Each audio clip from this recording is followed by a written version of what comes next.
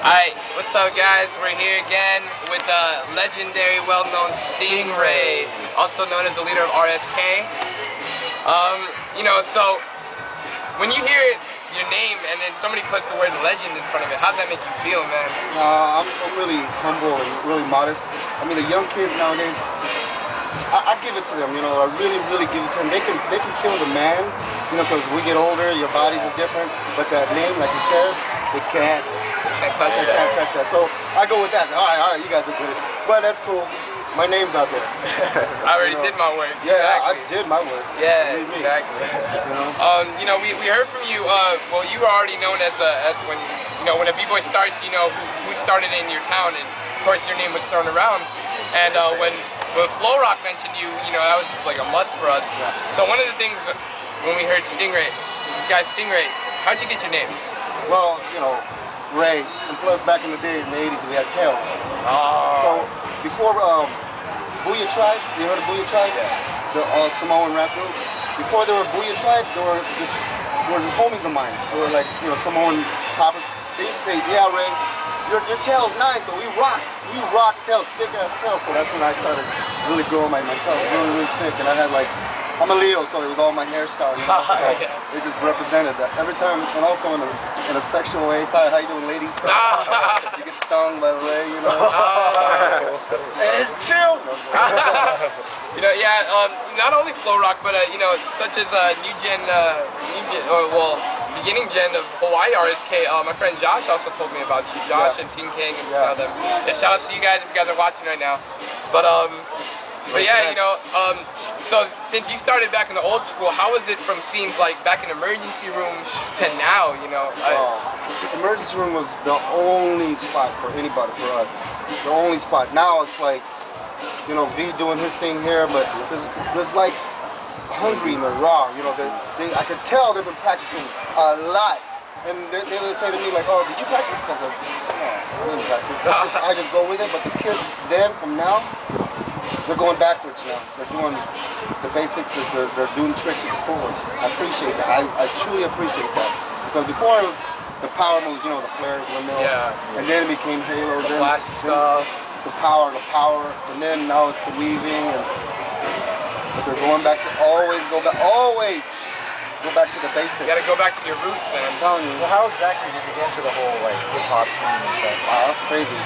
Well, big up to DJ Frankie, who was the first, from New York. He came down here. He had a mobile system with DJ Rob, and he had this mobile DJ system going around to, before casinos had nightclubs, we rent out hallways and just throw jams. And that was 79 to 80 to 85, 88, all the way through. It was called just jams, DJ Frankie had friends, DJ Rob. DJ Rob was my best friend in high school.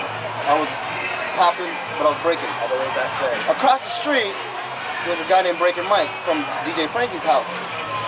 Breaking Mike went to Las Vegas High School with this guy named Baby P and Kid Charisma. So, being that we're all friends, Frankie goes, I'm gonna put my own crew together, which was City Break Force before Rock Skittle Crew. So it was City Break Force, and then when a crew gets so big and big-headed, they break off. So it became Rock Skittle Crew and Bomb Squad. So it was all to DJ Frankie from his little connects. Hey, let's start this crew together. Who do you know? Oh, I know this kid named Stingray. I know this kid named Kid Charisma. Put them together, we got City Break Force. And that's the whole format of the hip-hop. We did JC Park. We did all the casinos. It was a good pick. So RSK is pretty wide. You guys go from here to Hawaii. Yeah. How'd you guys begin to get so big? Well, I'm not gonna get politically correct, but it kind of pisses me off that a lot of people, and you know who I'm talking about, they're in my crew, Rock Skittle Crew. Like, if you guys are your own crew, stay with you guys. I'm gonna name it. Rocksteady comes and starts taking people. I'm not gonna say no more. It's just enough. You get it? Yeah, we got it. I'm cool. But you know what? That's a compliment to my crew. That's a dope crew. I wanna take him. And then Rock Skittle when it represents, when it comes down to it. But then you go, really represent, I'm not steady. Me, Rock Skittle, forever. Anyway, give me heated. That's all good. So you look at the scene now.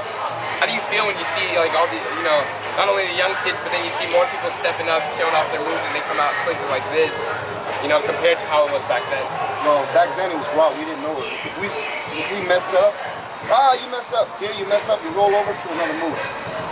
We didn't think about that. We didn't think like, okay, just keep rolling and just keep posing. And shit. Yeah. We just went, and not me. I just kept going. I was like, you know what? I'm gonna follow through. Keep going. That's how I built my reputation. And there's legends out there. It's crazy. I heard you did a backspin to a 90 back into a halo. I'm like, yeah, I did that. That move. And they roll with it. I'm like, okay. Now I was just vicious. I was really hungry for it. And then there's kids here.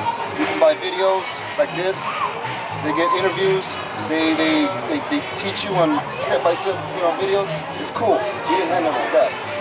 We would stay up late at night with a blank VHS going, that's how we got our videos.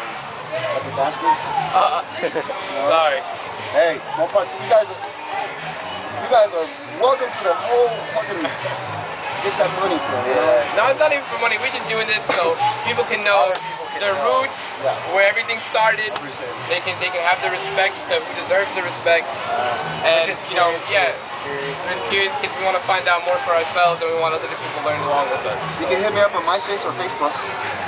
Yeah, shout out to MySpace. Shit. All right. MySpace / Well, it's Bboy Stingray, but it goes 8804. 8804. If anybody's a B-boy, what does 8804 stand for? Boy. Thank you. So spell it out, homie. 8804 Stingray with the E-R-E-Y on MySpace or Facebook. Raymond A. Pratt. Check it out. All right, thank you. Any shout outs you want to shout out to? Anybody, crews? Anybody, people? I'm single. Get him. Oh, all right, I'll get them in a second. All right, hey, then. July 30th, 1966, I'll be 43 years old. Damn, all right, thank you so much, man. Guys. Mad respect, mad love, God bless. Thank you. Thank you. That's for the ladies. Right? All right, man, take it easy. Peace. All right, that was BBI. Don't turn it off this time, Rico. That was BBI saying straight from the Shakedown 6. We'll come back with more. I'll just show the backside.